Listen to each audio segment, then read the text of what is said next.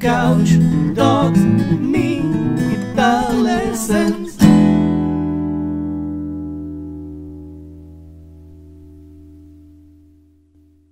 Hey there, LickNRiffers, how are you doing? Welcome to another awesome fingerstyle blues lesson right here on LickNRiff, in which we'll explore fingerstyle blues in A. Now, this lesson is fit both for beginners and for intermediate players.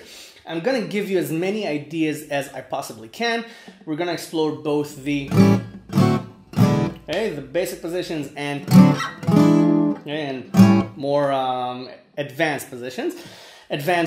Technically advanced because it's further up the neck, but it's nothing overly complicated. I want to give you a toolbox you can take and use for your own improvisation and exploration around the neck. So, I assume that you've watched my previous blues lessons, especially the 5 essential blues riffs lesson, because that gives you a really nice basis.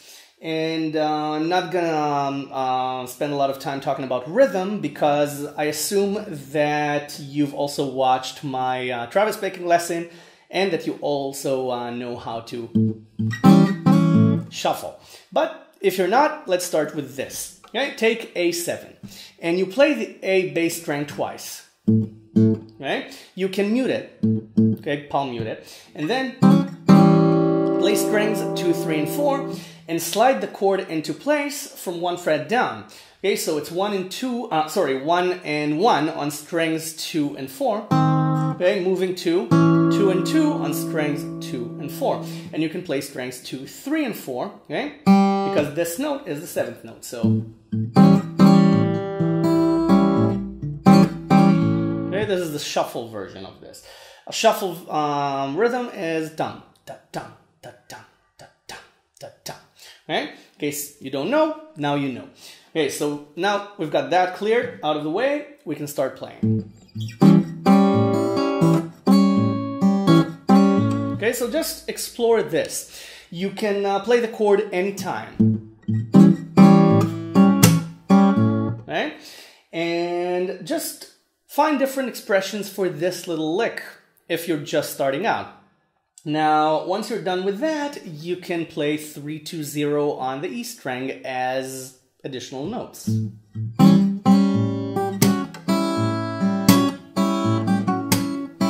Now you can play all sorts of different licks. Right? Using your pinky. Or, if you want, you can use 2 fingers, even though this is a little bit uncomfortable. So I suggest you use these 2 fingers for the chord, okay, fingers 2 and 3, and use the pinky for 2 and 3 on the E string. It might look a little bit daunting at first, but it's not really.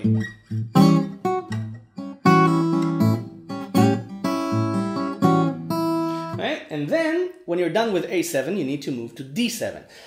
Now, the obvious choice would be, okay, the D7, okay, we all know and love, the basic position. But I disagree.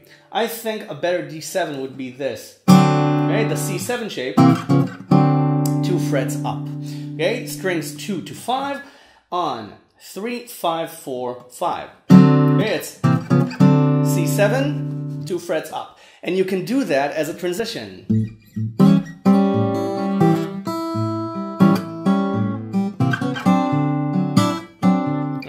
If you like, or just the bass notes.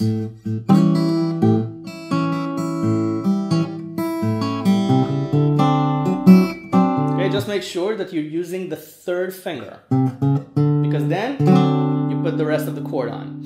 Okay, instead of and then having to let go of the note. So use the right finger. Okay. Now you can also do 3, 4 on the 5th string, and then the open D string to lead you into this D7. But this D7 is a little bit confined, because all you can do is basically the same thing you did on A7, which is 3 and 2 on the E string. So, okay, you can also pull off to 0, but this is a little bit thin.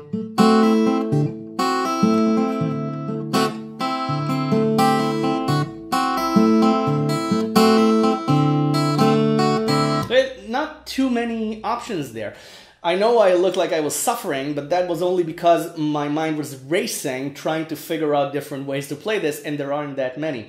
You can also use 3 on the second string, okay, so, okay, but again, this really confines the chord, because if this is the solo, so this is the chord, and this is not really a blues chord, this is just an interval, it's not really a chord, it's a D5. So you want to get the 7th chord feel, and that's why I prefer this chord, okay, the C7 shape, because then you have the open E string anyway, okay, so you have the 9th, so it becomes a D9 chord immediately, so you can choose to use it or not. You can play, okay, just strings 2 to 5, okay, I moved to Travis picking now to give you a different feel for the chord. And you can move chromatically down and up. Okay, you can also use one note. Okay, just 2 and 3 on the second string. Okay, this creates an interesting sound, but it's a more advanced sound. If your ear is not used to that, then never mind. Okay, okay, the more you get used to music, the more you want to dirty up the chords.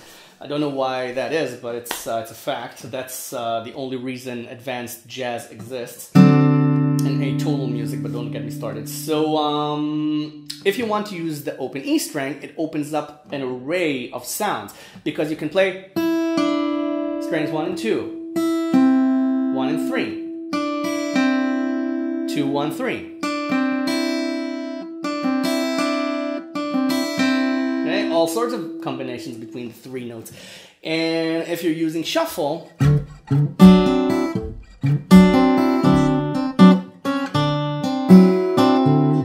sounds like this if you're using Travis picking.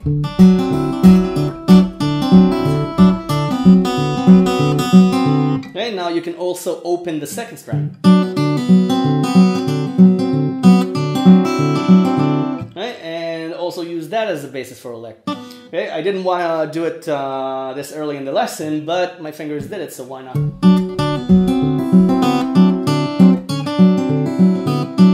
Okay, and if this strikes you as strange, okay, this is a 6. Okay, this is the 6th sound, so this becomes D13. So this becomes D9 13. Okay, very complicated, but just one shape. Okay? Okay?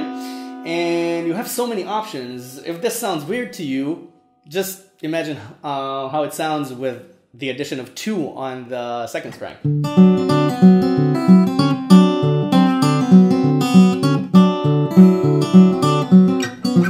Okay, you can move the whole chord, it sounds a little bit better.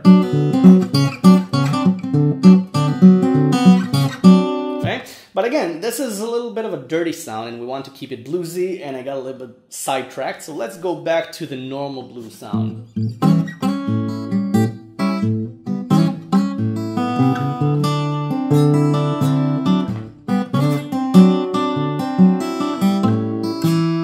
Okay, then you can go back to A.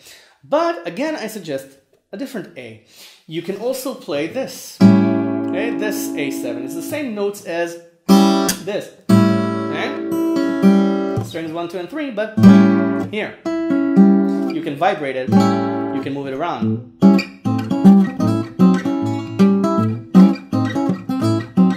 So it's 5, 6, and 5 on strings 2, 3, and 4. Why is that? Because it's inside the A7 bar shape. Okay, if you put A and you take the pinky off, you have 5, 6, 5 on strings 2, 3, and 4. And you have the open A bass string, so why not use it? Okay? Now, if you want this boogie feel, then you can also add a slide on the bass.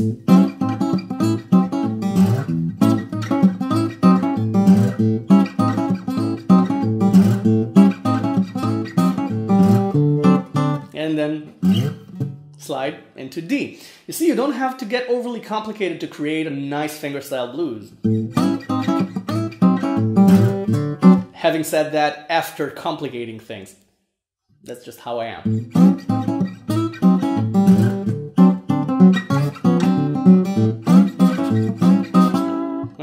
Now, if you don't want Travis pick, that's also fine.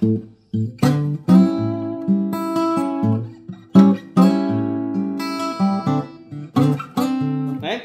Now, there's another D7, which is 7 and 5 on strings 2 and 3. Or 5, 7, and 5 on strings 1, 2, and 3. Okay? Depending on how high up you want to go. Okay? And the open D string, of course. Okay, so you can also use 8 on the second string. But again, this is a little bit confined because you have the D string, so you can't really create complex arpeggios like this chord allows. Now for E7, you can take the C7 shape 2 frets up to 5, 7, 5, 7, 6, 7, and then go back to D and go back to A, or and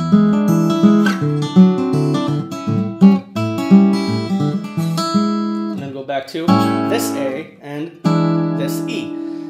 Now, this is where things can get a little bit more complex, because you can also use A7 here, which is a D7 shape on 9, so it's 9, 8, 9.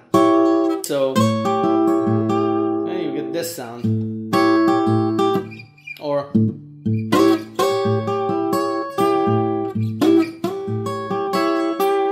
and then you can do this D. Okay?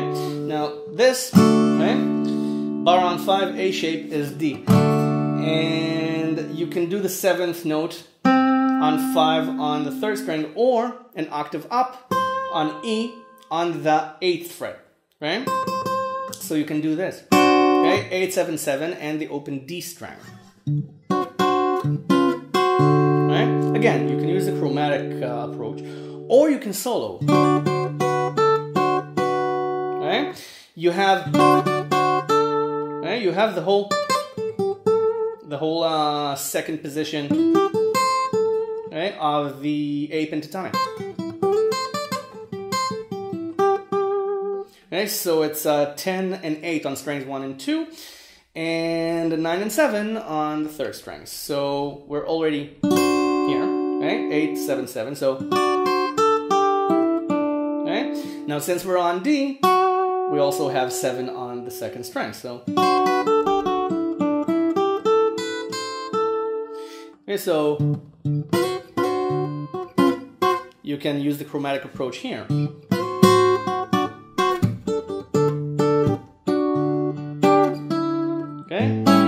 This shape again, the D shape on 5 on strings 2 to 4. Right? It all depends how you want to connect it. There's always a new shape to connect to. Okay, this can be this A with 5 on the E string, or the whole bar. You can bar, of course. Yeah, I just want to show you the less obvious options.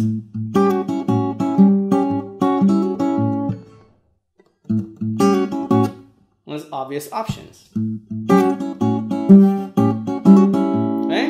You can use it, the bar with 8 and 7 on the 2nd string. Okay, you have 5 on the bar, which is the same as, okay, 3, 2, and 0 on the E string. So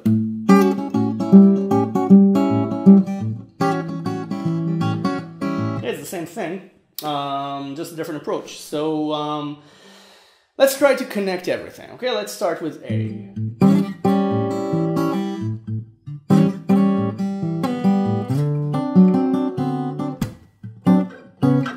Okay, the chromatic. Let's start simple.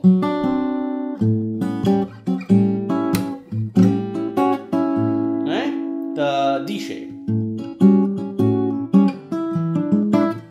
Okay, and a neat trick is to change the chord using the last note of the solo. So I did this, right? And when I played 5 on the 2nd string, I played it with the 1st finger, so I can put on E7. Okay, so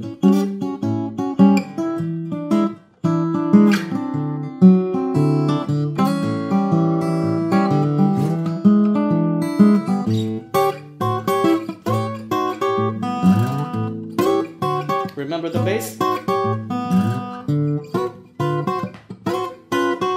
You can also do D6 using 7, 7, and 7 on the first, second, and third strings. Right? And then you have E6 on 9, 9, and 9. So you can do that as well. Okay, and then go back to A chromatically. Okay? D7 shape on 9. Okay? And then just lay it down. Okay, for E6. Okay? Now this might sound a little bit weird. So you can do 7, 7, 7 as E9. But that's taking it a little bit too far, I admit. So and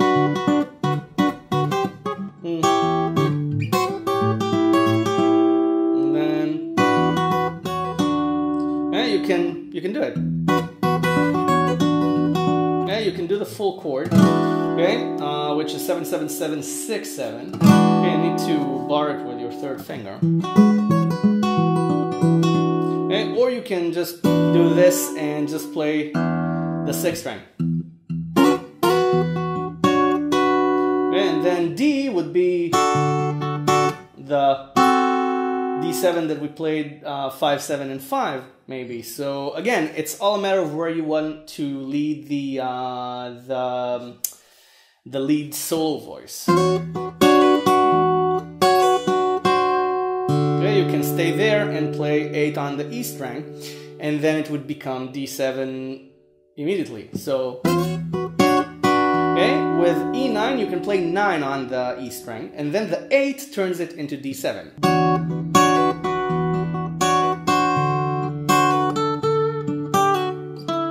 And then go back to this, or stay there.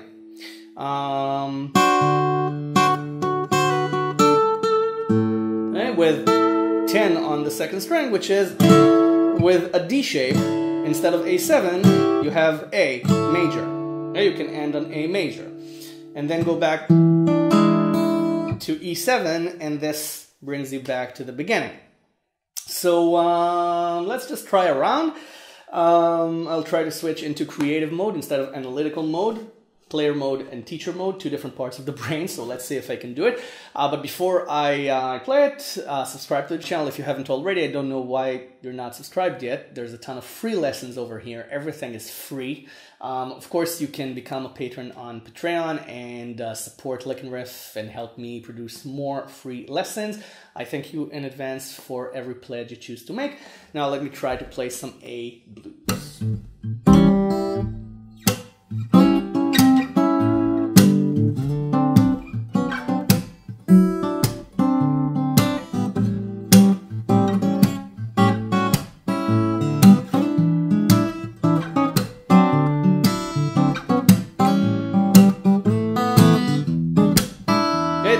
The basic E7 works as well. So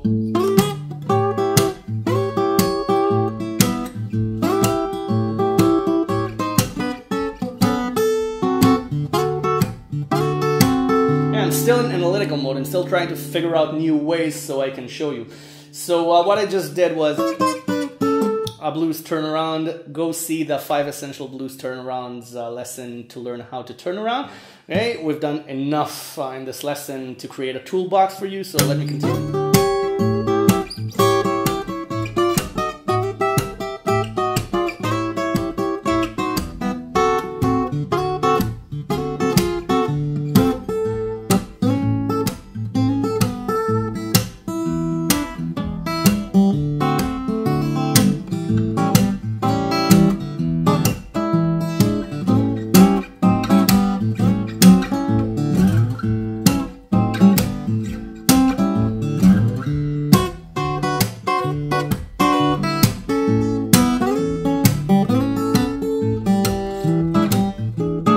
Again, I'm still trying to find new ways.